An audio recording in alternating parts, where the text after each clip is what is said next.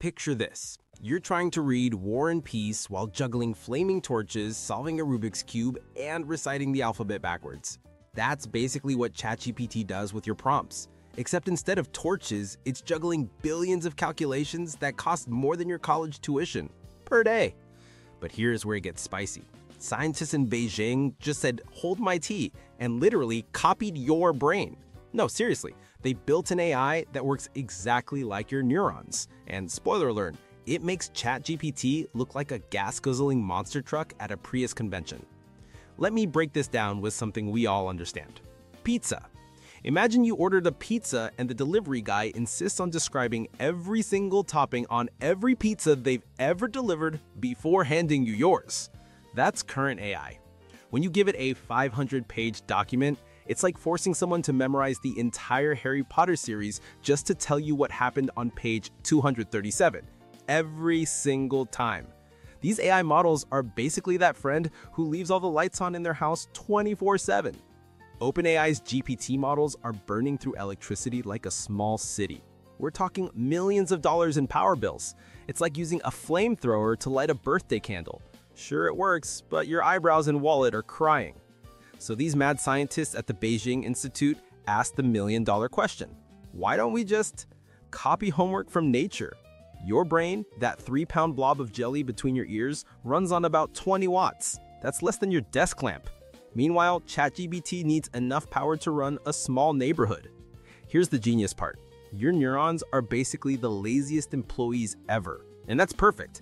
They're like security guards who only wake up when something actually happens. You don't fire every neuron when you see a cat, just the, "oh look, fluffy thing" neurons. The rest are Netflix and chilling.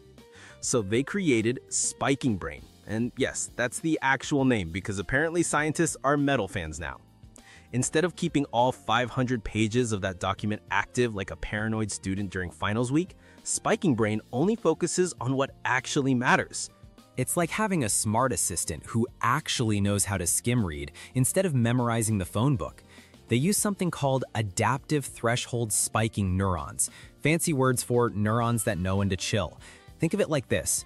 Regular AI is like having every app on your phone running at maximum brightness all the time.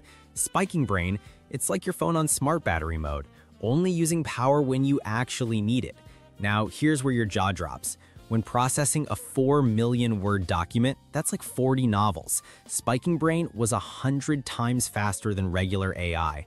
100 times. That's like finishing a marathon while everyone else is still tying their shoes. Remember that 97% energy reduction? That's not some marketing BS. They actually proved it. They trained a 76 billion parameter model on regular GPUs, not those fancy NVIDIA ones that cost more than a Tesla, just normal hardware. It's like building a Ferrari engine that runs on regular unleaded. And here's the plot twist that nobody saw coming.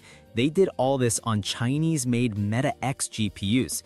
While everyone's fighting over NVIDIA chips like they're the last PS5 on Black Friday, China just said, "we'll make our own with blackjack and energy efficiency." This could literally change everything. Companies could save millions per day in electricity. AI could become 50 times cheaper to run.